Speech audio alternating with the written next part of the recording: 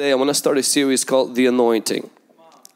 And I want to start the first message today that will talk about what is the anointing, why we need the anointing, how to receive the anointing, and how to walk in the anointing. The title of my first message will be called today, Stay on Fire. Somebody say amen. Amen. Stay on fire. Church to your neighbor, say stay on fire.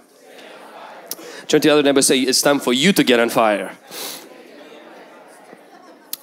Anointing really makes the difference. In the Bible, prophets were anointed, kings were anointed, priests were anointed. Sometimes they even anointed objects. Where Jacob anointed a pillar, and he said that this will be the house of God.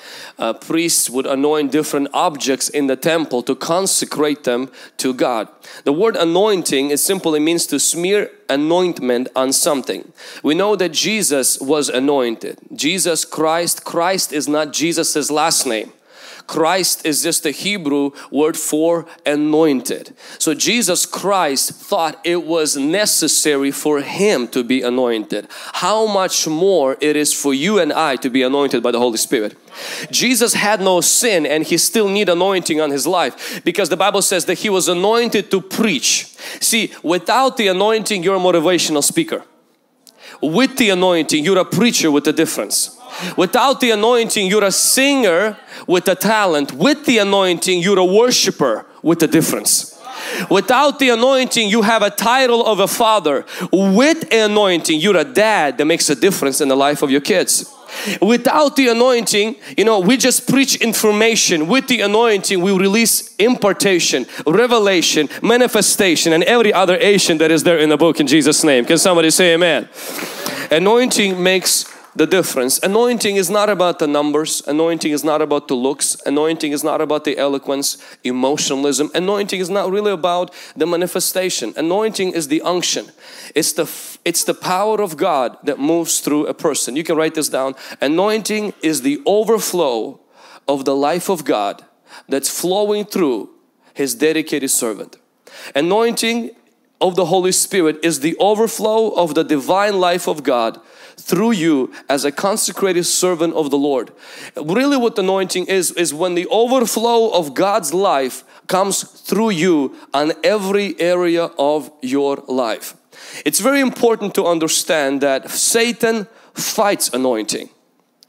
The spirit of Antichrist that is at work today, and eventually there will be the Antichrist, a person that's gonna fight the anointing. But right now what's at work is the spirit of Antichrist. The spirit of Antichrist is a spirit that typically works through religious people to fight and to try to belittle, make fun or mock anything that has to do with genuine move of God. Satan is afraid of the anointing because the anointing is his only threat. The Bible says the talents don't break the yoke, anointing does. Emotionalism don't heal people, anointing does. Screaming and yelling, as great as that is, passion, it's not what really changes people's life. It's the anointing that changes people's lives. And Jesus was anointed by the Holy Spirit. He went about doing God's work, and the Bible says destroying the works of the devil. The anointing is the threat to the kingdom of the devil, and that's why what he will do is he will raise accusation. He will raise all kinds of Google stories and news stories against anyone who is anointed to try to blemish their reputation so that people will be intimidated and frightened by them. It's a spirit of Antichrist. He fights the anointing. He's okay with you knowing that Jesus is a son of Jesus is a good teacher. He's okay with you knowing that Jesus is a good man. But the moment you start going to the side that Jesus is full of the Holy Ghost and you can be full of the Holy Ghost, Satan trips over that. And he will do whatever it takes to try to stop from that. But we're going to be an anointed church. We're going to be anointed Christians. We're going to be anointed. We're going to have anointed home groups, and we're going to have anointed houses, anointed cars. Everything we touch will be anointed because we're full of the Holy Spirit. Can somebody say amen? When we were in the world, we were full of darkness. That's why we cursed. That's why we lied. That's why we slept around, smoked, got drunk and did all this stuff. We were full of the devil. Being in church, we are not full of religion. We are full of the Holy Spirit, and therefore we will live in the anointing of God. Can somebody say amen? Put your hands together for Jesus Christ. I I want us to open the 1 Samuel chapter 9 verse 19 and verse 20. We will tackle the story of Saul, and it says the following: Samuel answered Saul and said, I am a seer. Go up before me to a high place, and you shall eat with me today. And tomorrow I will let you go and tell you all that is in your heart. But as for your donkeys that were lost 3 days ago, don't be anxious for them. They've been found.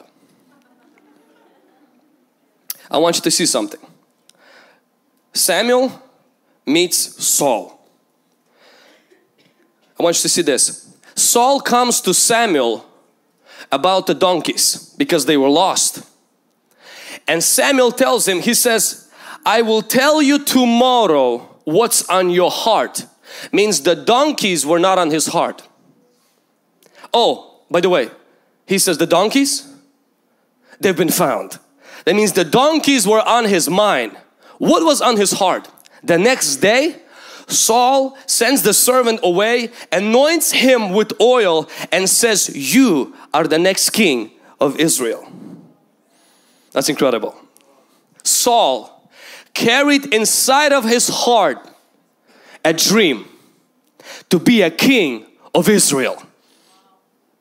But he was so embarrassed to tell anybody, and the reason why he hid it so deep in his heart, because Israel has never ever had a king. Does anybody here has a dream that has never happened in your family? Do you carry something that is so radical and so crazy that if you tell other people, they will say, you're nuts? You're crazy?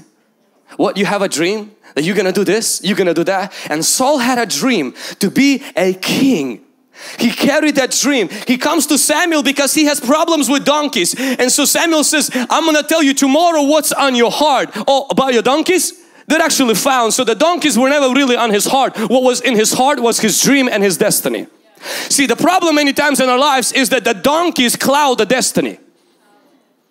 Sometimes the enemy uses our circumstances to cloud the real dream and the real vision and the real purpose that you and I have in the heart. Because see, the devil wants you to chase donkeys all your life. Means he wants you to just live your life from paycheck to paycheck. Just finish school, literally get a girlfriend, get a car, get a new iPhone, get a new watch, get the new shoes, get this and get that. He wants your life to be spinning in the donkey world. But deep on inside, you were born with a destiny. And sometimes that destiny inside of you is something nobody ever has seen in your family tree.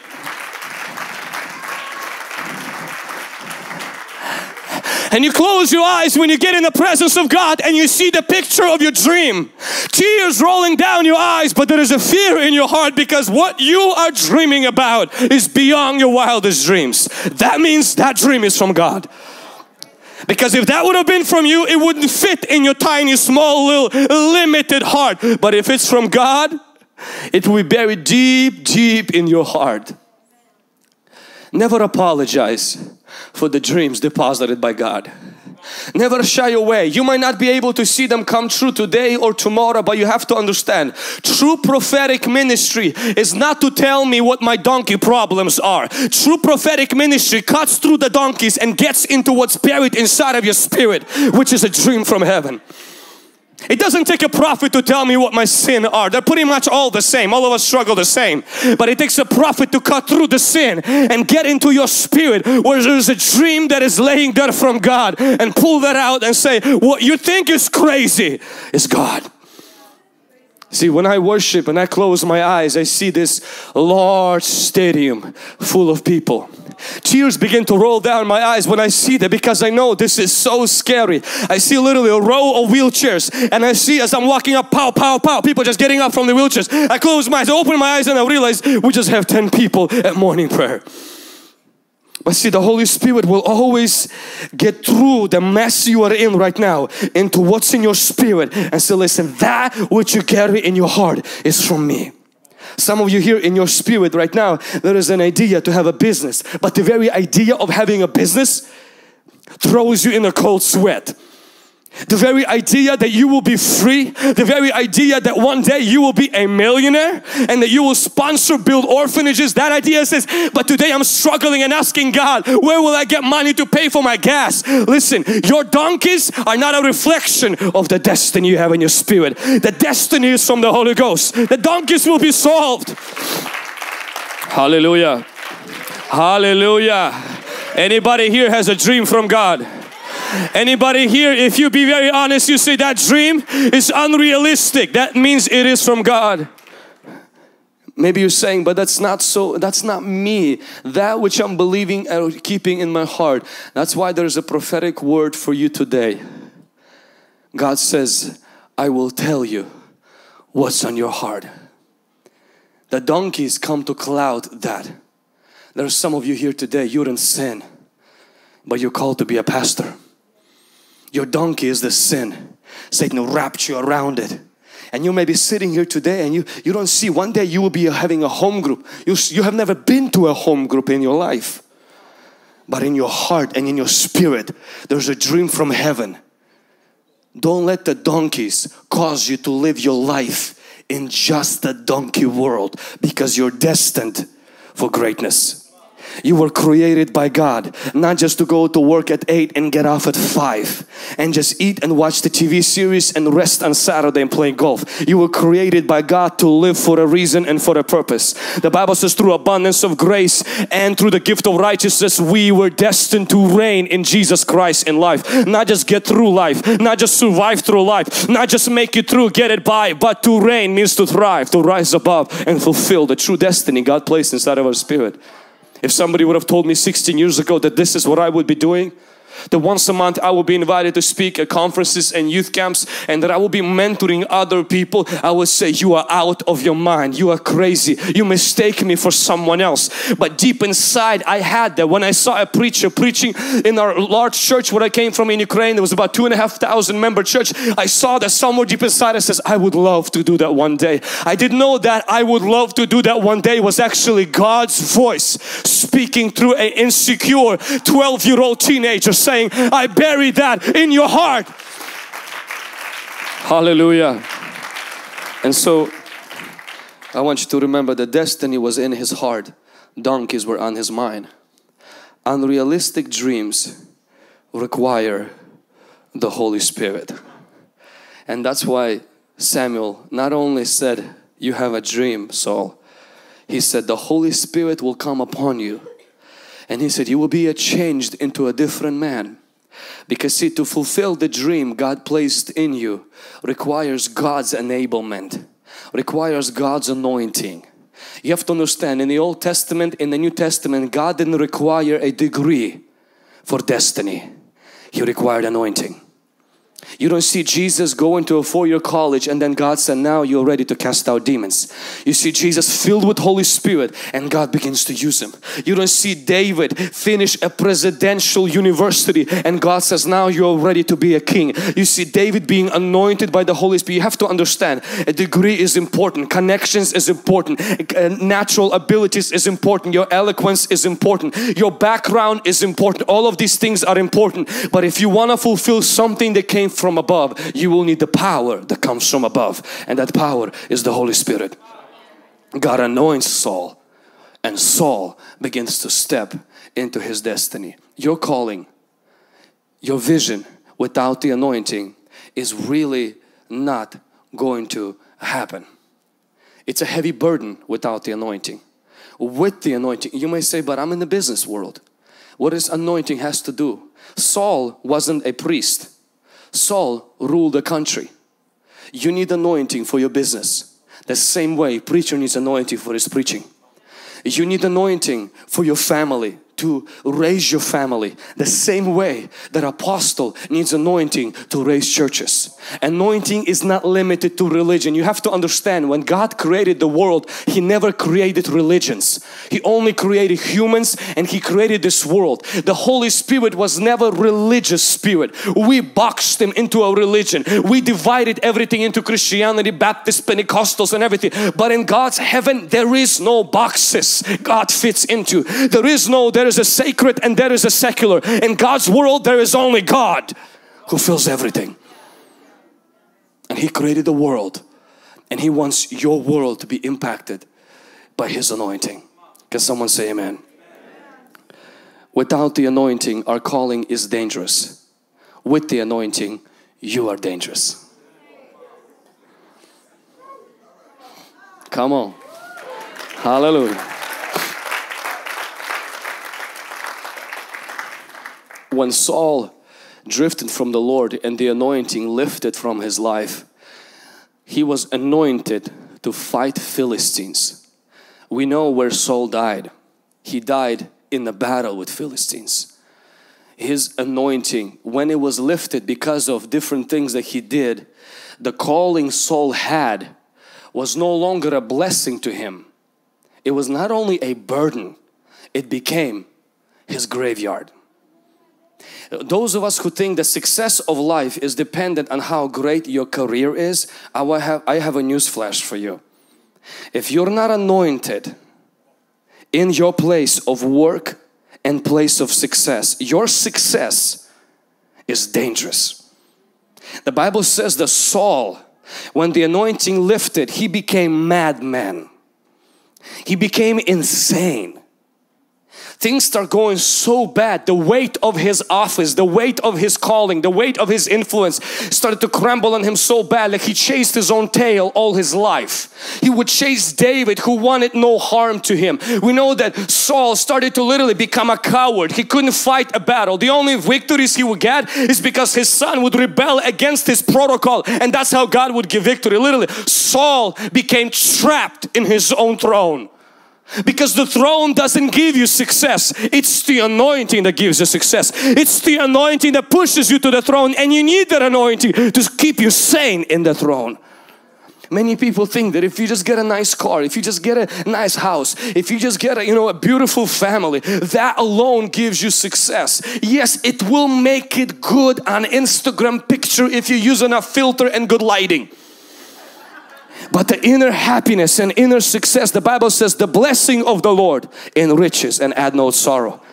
The blessing, the grace, the favor and the goodness of God, the anointing of the Holy Spirit makes it smooth, makes it great, makes it enjoyable, makes you want to go to church in the midst of imperfect people. Lift your hands and say, I love my God, I love my family, I love my life. Makes you go through life in the hardships or in the good times, and there is a sense of purpose, there is a sense of fire in your eyes, there is a sense of flame in your soul, there is a sense of intention. Your life has a meaning, your life has a purpose. You don't look at your dog and realize, you know what, you're living better life than I do, because you at least don't have to work for it. I work for you. But I have to work for it. Nobody takes care of me. And when I cry, nobody answers. When you cry, I answer. You look at your dog like, man, I wish I would have been like you. That's when you know you lost the anointing. Your dog has it, you don't. The anointing is a living life of purpose, living a life on fire, living a life with the sense, with the flame. I see sometimes people 25 years of age and they're dead. We're gonna have their funeral 40 years later, but they died already. No flame. They burned out. I say, you haven't done anything. Burned from what? You see already they're exhausted, they're tired. Why? Not because the college that sucked life out of them. Life is demanding. Life is like a vacuum. Religion is like a vacuum. Even church can be like a vacuum. Everything will suck things out of you. And if you don't have a flow of the anointing of God, there will be a time you will be draining on this side, and you can't blame the vacuum. It's just there is nothing to take from you no more. That's why you have to have a life of God constantly flowing, flowing, flowing on your school, on your college, on your work, on your parents. Flowing, flowing, flowing, flowing.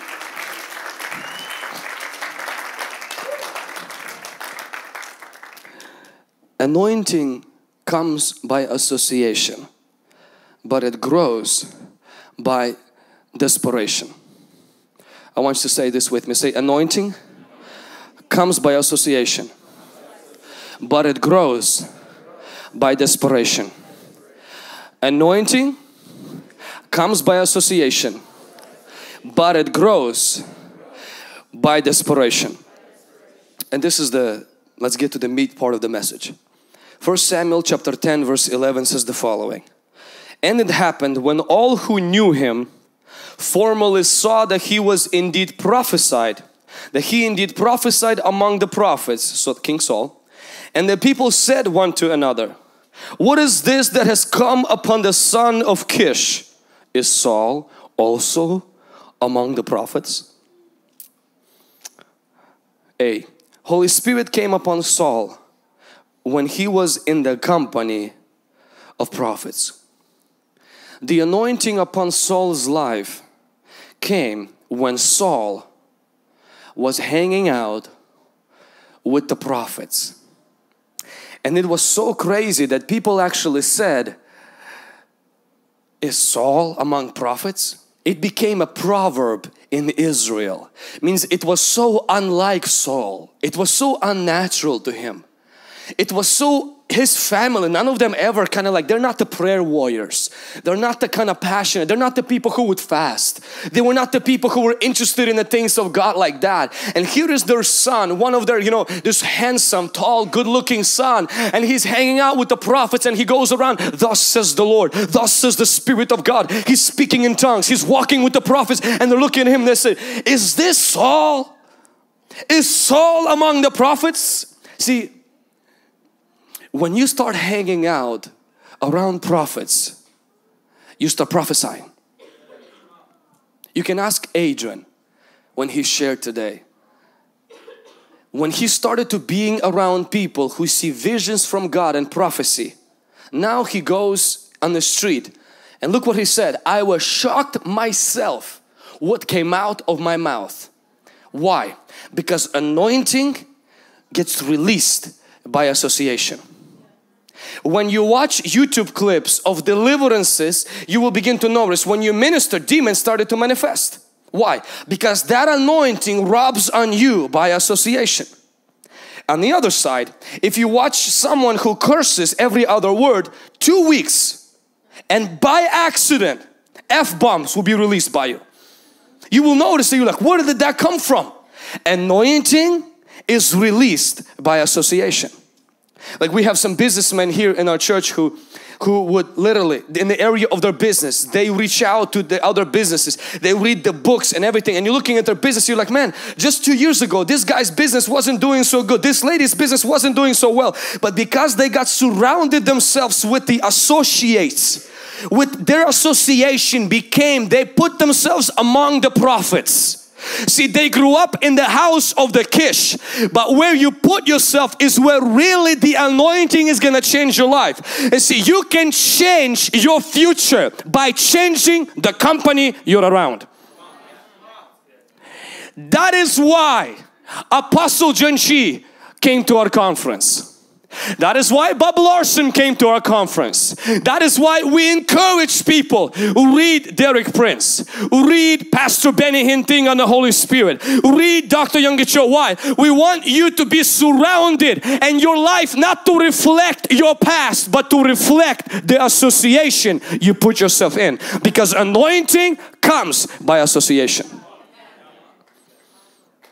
You want to see the anointing move on your life? Associate yourself with the anointing. If you want success to move in your life, associate yourself with success. Did you know that Jesus got filled with Holy Spirit not when He was fasting, not when He was praying, by Himself? When Jesus went to a minister of God who was anointed by God, his name was John the Baptist, but John the Baptist did not have miracles. He was just anointed to preach repentance. And Jesus, the Son of God, comes to John's ministry and said, John, baptize me. If that would have been me or you would be like, John, you need to sit down and take notes from me, because I am the Son of God. You have so much to learn from me, cousin. Because he was his cousin. But when Jesus comes to John and he says, John, baptize me. John says, no, no, no, no, no. You are the one that's gonna give fire. And Jesus says, I know, but right now I need a jump start. And when John baptizes him, the Bible says the Spirit of God comes upon Jesus. Anytime you associate yourself with the anointing, it comes on you. You may have a greater grace in your life than the people you associate with. But remember, it works by association. Come on somebody. Can you say amen? The Bible says, he who walks with the wise is wise, but the companion of fools will be destroyed. You know what that means? He who walks with the successful is successful. He who kicks it with the idiots will be that. He who hangs out with the wealthy will be wealthy. He who always hangs out with people who criticize the wealthy and blame their poverty under something else will be just like that. He hangs out with people who heal the sick will heal the sick. He who hangs out with people who don't sleep around, he will live in purity. See who you want to be. If you want to be this, change who you hang out here. You cannot hang out with the wise and be a fool. And you cannot hang out with the fools and be wise. Anointing works by association. Anointing came upon Saul because he was connected with the prophets. Anointing will come upon your life because you were connected by that as well, in Jesus' name. See, if you're gonna hang out, someone said this, if you run with the wolves, you will learn how to howl. If you associate with the eagles, you will learn how to soar to great heights. Remember this, it is better to be alone than to be in a wrong company. As a mirror reflects man's face, but it is really shown, same thing, as the mirror reflects your face, your friends really reflect who you are. I just want to bring, can you give me a few napkins? Because I think I'm getting too excited here. Remember I said anointing is not emotionalism. But it could produce great emotions. What I found out with young people is this, is many times they want to associate themselves with very successful people in their prospective callings. And they get disappointed when those successful people, they don't have time for them. So instead of finding a different route, they blame those successful people by saying, well, see, you became proud now. You don't even respond to my 300 word message on Facebook. You no longer like my pictures. You became too arrogant and everything. And I want to teach you a lesson or a secret that I've learned. If you find people that you want to be like but they don't have time for you, don't ever seek their mentorship. Offer them service. If you attack them and say you're so arrogant, I had people write to me literally like an essay. I wrote shorter essays in high school that they wrote to me in messages. One guy had more questions to me recently than Job had to God. And I didn't know where to start. I wanted to start with the first question. By the time I got to the end, I was like, there's no way I can answer that. And people think that the only thing I do is sit on Facebook and look whose questions I can answer. I don't have time for that. And so what people many times do, and they will message you back and you say, you're proud because you can't respond to my 300 questions. And many times people like that in our church, they have this, they're like, I want pastor to mentor me. I want this apostle to mentor me. It's not like that. When you start moving with God, your time becomes to be limited. And if you want to get the attention of the person you look to, don't come for mentorship, come with service. See, Saul didn't come to Samuel for a word. The Bible says that Saul asked his servant, he says, do we have anything to bring to the man of God? Really? Saul, why do you need to bring anything to the man of God? Because he's very busy. And the Bible says the gift makes room for the king. When he offered something, it was something very small. The word of God was released. I saw that last year when Apostle John Chi came to our church, and our church blessed him and everything, and we started to call John Chi every Friday for a few weeks, for actually about a few months, and John Chi would mentor us on just kind of talk to us, pray for us and everything. But he got so busy and we got so busy and things kind of stopped. This year that he came, and it really just got in my heart to say, you know what, Lord, I want this man to just continue to bless me, pray for me and everything. And instead of asking, hey Apostle, can you call me every Friday? I said, Apostle, I see your Apple Watch is not working. Can I give you mine?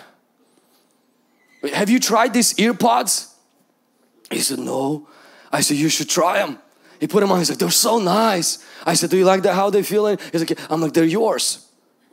And I asked him, is there anything I can help you with? And I noticed there's one area that he needed help with, and I said, can I offer to help you once a week? No strings attached. 2 weeks later, Apostle calls me. He said, Vlad, how are you doing? I said, doing great. I said, is there anything? He said, no, just calling, just let you know I'm praying for you. 2 weeks later, he calls again. He says, I just want to let you know I miss you so much. And I was like, oh Jesus, fire of God, hallelujah. Whew.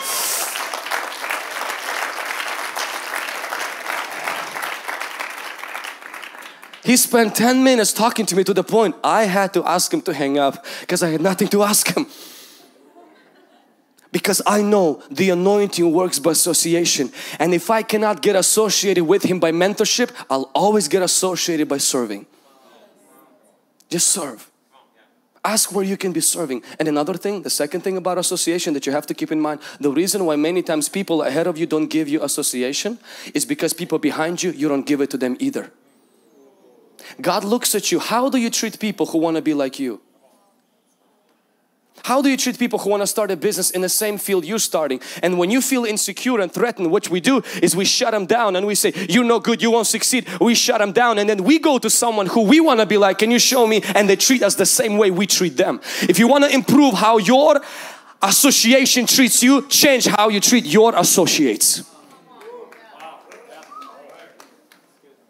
You know what happened to Saul? Saul was looking for Samuel's advice. But when David rose up and wanted to be a king, he chased 20 years trying to kill him. God says, I can't bless you. Why? Because when somebody wants to be like you, you stomp them. That's why I'm not going to let someone else mentor you to be like them. That's why I ask myself today, not only how can I serve my pastor instead of just kind of milking all the wisdom. As I serve him, God will release the wisdom. But secondly, I look at people who look at me and say, Vlad, how can you help us in this area? And I say, how can I help them? Like I just came from a trip last weekend when I was in South Dakota, amazing youth group. As I went to visit them, and I saw that a lot of mistakes that they were making that we made just a few years ago. And I was so busy there at the trip that I wanted to work on the internship lessons and so many other things. I planned out that the whole week I'm going to finish all of my lessons. As I am there, Holy Spirit convicted me. He said, Vlad, they need your advice. They need your input. I want you to begin to mentor them because they're looking to you guys to get to your level. And I said, but I don't have time for that. And see, the Lord started convicting me. He says, you can't expect an apostle to pick you up to his level if you don't take them to yours. I want to challenge you. If you want to have association, watch how you treat your associates. Watch how you treat people who want to be like you. And you may say, well, you know, there's not too many. See those people who look to you for advice. Give them the same attention you want someone else you will look to give it to you. Love, sowing and reaping will always work in your favor. Can somebody say amen? Come on, put your hands together for Jesus Christ.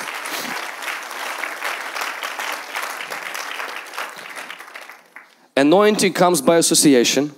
I want you to say this with me. Say, anointing comes by association, but it grows by desperation. Say it again. Anointing comes by association, but it grows by desperation. And so I want you to focus on this now. Anointing grows by desperation. And the verse that we read is this: and he also stripped off his clothes, Saul, and prophesied before Samuel in like manner, and lay down naked all day and all that night. Therefore they said, is Saul among the prophets? 1 Samuel 19:24. I want you to see, this verse looks so familiar to the chapter 10 or chapter 9 we just read. Except in this story, you see Saul now sends one set of soldiers to Ramah to capture David. They go there and they start prophesying. Anointing works by association. Amen. He sends the second set of soldiers, they start prophesying. He sends the third set of soldiers, they start prophesying. Because Saul is afraid to go there. He knows what's going to happen. And then finally he musters up the strength and he goes in there, but he doesn't go there to see change in his life. He goes in there to capture David because David is there. And the Bible says as he goes in there, this is what happens. God's Spirit comes upon him, he starts prophesying, and he kind of goes a little bit awkward, weird way. Almost looks like a demonic manifestation. If this would have been in our church, we'd be screaming out, out in Jesus' name. But because it's Old Testament, I'm pretty sure this was acceptable. In like manner, lay down, the Bible says he stripped off his clothes and prophesied before Samuel in like manner, and lay down naked in that day and all that night. So day and night he prophesied. But I want you to see something. Association without desperation for God equals tribulation, equals problems. Saul got up from this prophesying experience and went back to his old life. Sooner or later, every association, every manifestation and experience with God has to fuel our hunger for Jesus. Otherwise, those experiences, they only enlarge our pride and they actually hinder us from going to God. Saul had association. Saul had even manifestation he experienced, but one thing Saul lacked in his life, which I believe why the anointing never remained on his life, is Saul was never hungry for God. Hunger for God grows and maintains the anointing from God. Saul had experiences, but he never repented. He never became hungry for God. And therefore anointing always lifted. Actually, there was another Saul in the Bible. Remember the New Testament? When Saul went to Damascus, I was in Israel and I oversaw where Damascus is. From Jerusalem to Damascus is actually a very long way to walk, to ride a horse. Saul went for a very long way to go to Damascus. He wasn't going to Damascus to a prayer meeting. He was going to Damascus just like King Saul. He wanted to attack Christians. Saul wanted to attack David, and Saul in the Bible wanted to attack Christians. And Jesus knocks Saul out of his horse. He falls on the floor. He goes blind just like this Saul. He falls on the floor. He goes naked. But I want you to see the difference. One Saul gets up and goes back to his old life. This Saul, while he was there with the encounter with God, he asked two questions. He said, "Who are you, Lord?" And secondly, "What would you have me do?" That Saul, shaked and baked, laid and rolled, spoke in tongues, filled the Spirit, felt the goosebumps, got up and he said, "That was good," and went back. That Saul said, "God, who are you? I want to know you. I'm hungry for you. I persecuted you, Jesus. I thought you were false Messiah, but I have a change of heart now. I see you are truly the Son of God. What would you have me do?" And God leaves him blind for 3 days, because for the first 3 days in his life he could actually see. And after 3 days we see his eyes get open and he gets filled with the Holy Spirit. He gets baptized in water. He goes to Damascus the next day and he starts to preach the gospel. See, King Saul became an apostate, but Saul in the New Testament became an apostle. Because it's not experiences that change you. It's the hunger of God you derive from your experiences.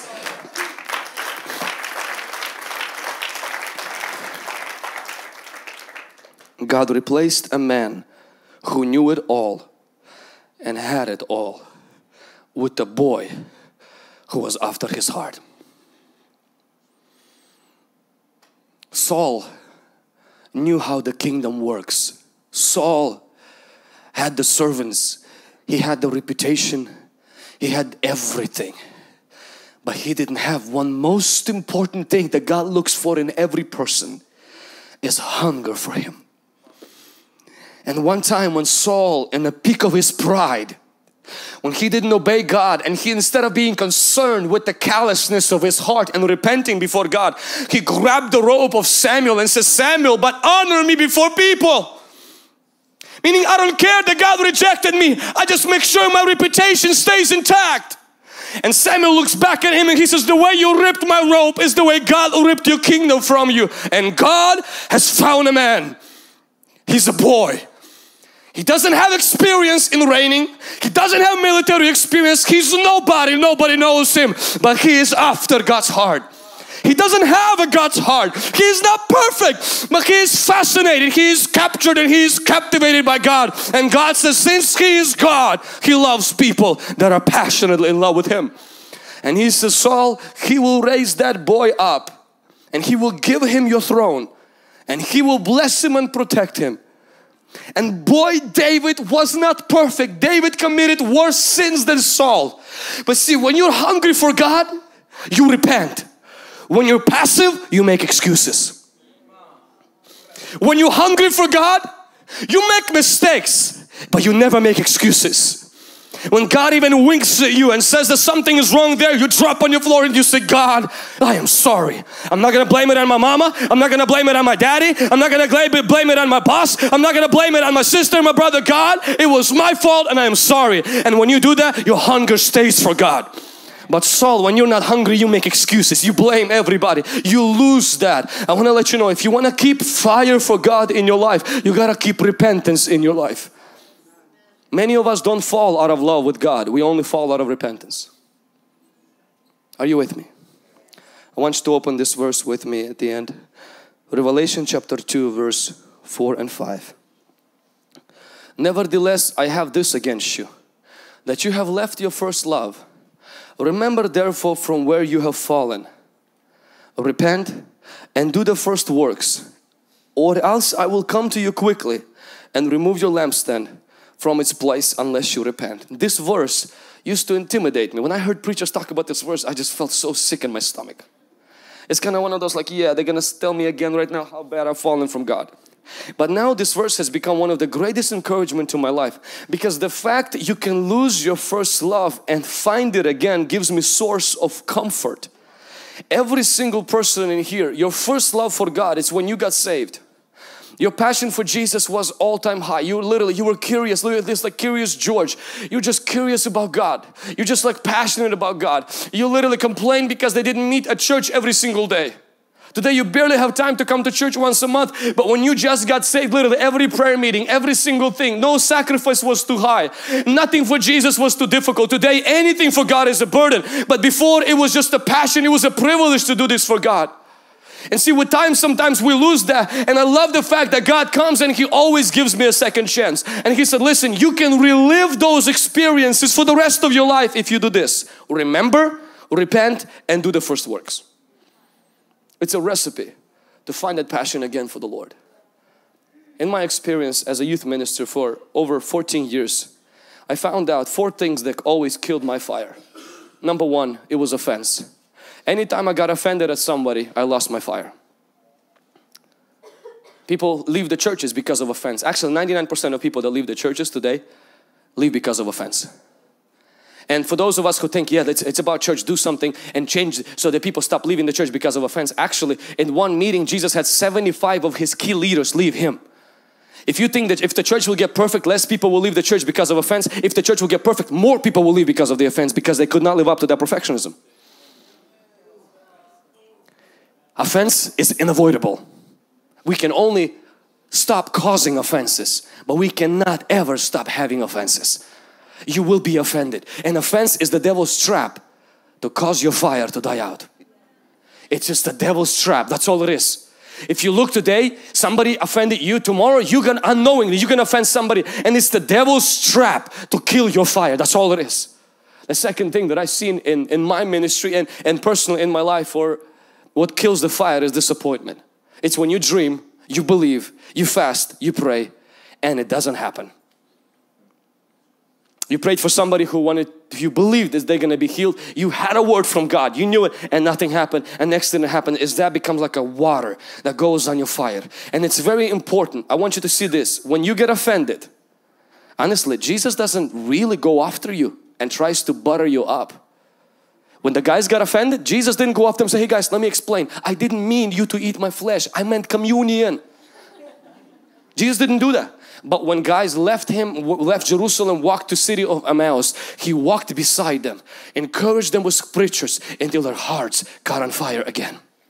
Anytime you're disappointed, Jesus will walk behind you and remind you of His word, so your heart will catch fire again.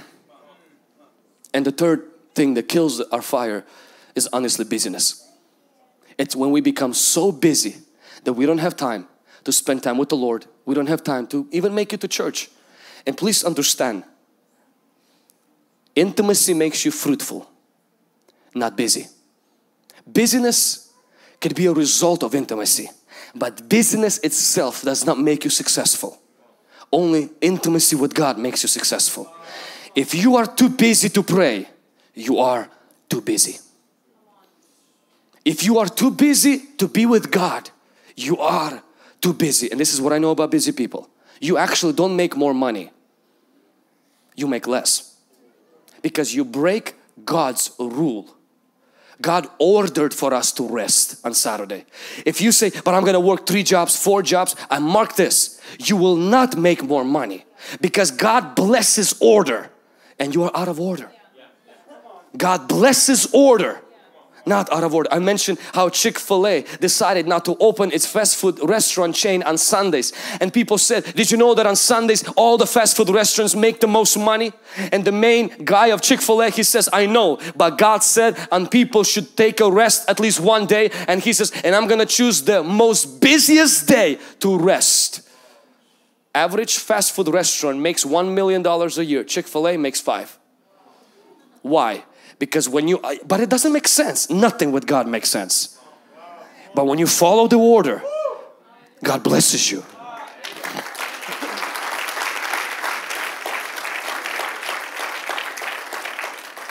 Same thing, when you give, it seems like but you're gonna lose money and somehow you have enough. When you hold on to that, it seems like it's never enough. Business is good if it comes out of your fruitfulness and it doesn't affect your intimacy with God. But the moment you see your fire is dying out, cut back on some things, catch your breath, relax. You're still gonna die. Why work so hard that you ruin your health to get more money and then you spend your money to get your health back? Why don't you just keep both at the same time? Because this is not just about relationship with God. This is about your health being. This is about your kids. Knowing who you are. This is about your family. This is about your spouse. This is about everyone, everything being intact. And the last one is materialism. Materialism is not when you have stuff. It's when the stuff has you. I have this Apple Watch. I have this watch. This watch doesn't have me. Because at any moment, this watch can be yours. Not today.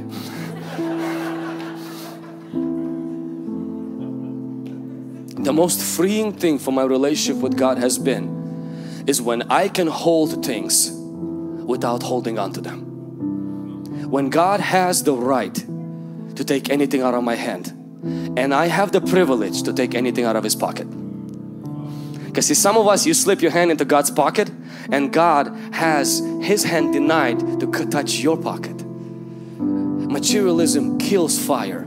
Is when we run after things, when we think that the more things we have, the more happy we'll be. Materialism, a young boy came to Jesus, he was morally sound, everything was great with him and he had a lot of things, but it's not the things that he had, it's that when Jesus signaled and He says, could you sell everything you have? And it's amazing, Jesus didn't ask him to give it to his ministry. He says, I want you to sell everything you got and give it to the poor and then come and follow me. And the Bible says that man's heart was hurt. He went with grief. Why? Because he didn't have things. Those things have had him. Anything you cannot give has you. Now that doesn't mean God will always ask us to give everything, but there are times when the Lord leads you. I found out when my passion for the Lord dies out and the Lord prompts me to sacrifice something, that alone literally shoots it through the roof. And it's not the act of giving, it's the act of obedience in giving. I want to call those people who got baptized today to the front. Let's give them a round of applause.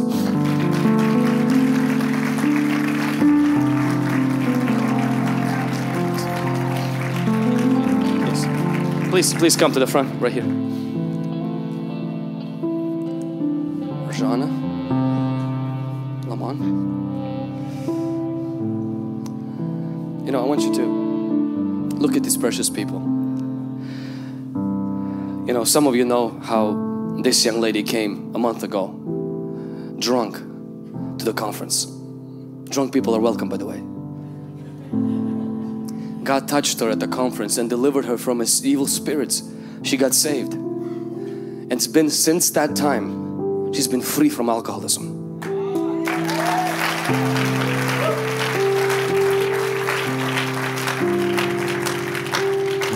And she came on Wednesday because on Wednesday she got filled with the Holy Spirit, speaking in tongues. God gave her His influence. And she looked at me and she said, Vlad, my life is changing too fast. And I look at her, I look at Kayla, and one thing that does something inside of me is how unfamiliar they are with God and how fascinated they are with Him. There's that curiosity. And I sometimes when I hear their story, literally it's like that fire gets poured on my own heart, because I'm reminded of myself when God baptized me with the Holy Spirit, how the fire in your eyes, the fire in your mouth. And that's why it's so important to associate yourself with brand new believers in the home group. Why? Because so that your flame can remain the same. You know, this young lady, she doesn't have anything today. She just got her house, a place to live, and she had no place to live. One day she'll share her full testimony, and it's heartbreaking testimony. But one thing that she does have that many of you here today you don't, is she has love for Jesus. And that is what David had, and God raised him up. But it's important when God begins to raise you up that you don't lose that love for Jesus, because it's that thing that will keep you on track. Same thing with Kayla. Some of you remember that night prayer when Kayla was manifesting, and when God delivered Kayla from the bondages there, and then that deliverance continued, and you saw now that her son start coming to the Lord, other people start coming to Jesus Christ. And same thing, Kayla, you know, people have to pick her up. She doesn't have a car, but she has a passion for God. And today it's car keys, and this is car keys.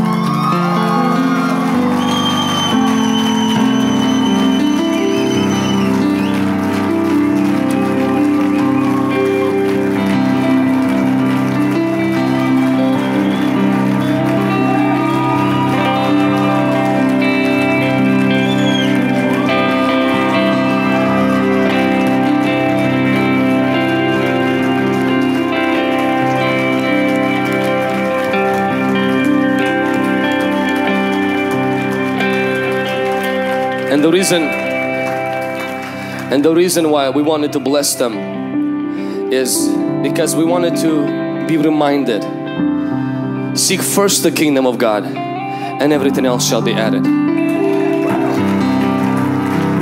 Now, I understand some of you may say, you know, but you are enabling. These girls are hardworking. These girls are going to serve God, and these girls are going to make a difference in our community. And I want to pray today that God will give fire in your eyes, fire in your soul for Jesus. Anointing comes by association, but anointing grows by desperation. We are a hungry generation. We're hungry for God. We're hungry for the move of the Holy Spirit. We're hungry for Jesus. Every eye closed, every head bowed. If you're in this room this morning, and maybe you've been coming for some time, but you realize today you walked away from God. Or maybe you used to be as a child, that's when you were serving God, and something is stirring inside of you. And you know that this is your time. You're that person who needs to repent and come back to God. Or maybe you haven't made a decision to give your life to Jesus. We would love to give you that opportunity. For Jesus to come into your heart today. For Jesus to forgive you of your sin. For Jesus to come inside of you like the fire of the Holy Spirit and live inside of you. Maybe you brought a friend with you today and they want to come and stuff. You can come with them, just bring them to the front. And if you're the person who say, I want to get saved, Pastor Vlad, I want to give my life to Jesus, just come to the front. That's it, that's all it is. Just simply come, we're going to pray for you. There's nothing embarrassing, there's nothing shameful about giving your life to the Lord. God is waiting on you. Holy Spirit is waiting on you. He's waiting on you. He's waiting on you. He's waiting on you. And I know there's more people here today. The Lord is calling you. God is waiting on you. Just come. Just come today. Just come to Him today. He's going to forgive you. He's going to cleanse you. Just come. He's waiting for you. Thank you. I see people coming out. I see God moving on people's hearts right now. Thank you, Jesus. Thank you, Jesus. Thank you, Holy Ghost. Thank you, Holy Ghost. Thank you, Holy Spirit. Thank you. Thank you. God bless you. God bless you. Hallelujah. Thank you, Jesus.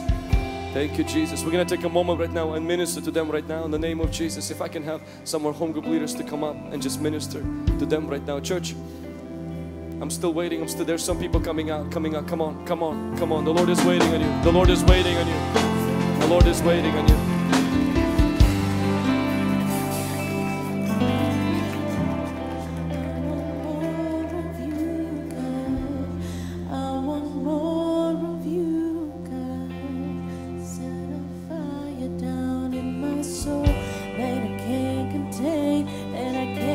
control. Church, stretch your hands right now. Let's begin to pray for them right now. Let's begin to release blessing. I want more of you, God. In the front, we're going to take a moment. I'm going to lead you in a prayer. And I ask you that you pray this prayer from the bottom of your heart. To ask Jesus to come into your heart, to baptize you with His Holy Spirit and deliver you from the devil. Pray this prayer, mean it from your heart. I want you to say this, say, Lord Jesus, I'm a sinner. I come to you and I repent. No excuses. I repent for the way I lived my life, for putting my trust in other things. Please forgive me of all my sin and wash me with your precious blood. Oh Holy Spirit, come and live in me and change me from the inside out. Deliver me from every demon and generational curses and fill me with your precious fire right now in Jesus' name. Thank you for watching this content. I hope this was a blessing to you. If you're like me and you like to click on things, click on this, subscribe to our channel, and the content will come to you every time we post it. And remember, the best is yet to come.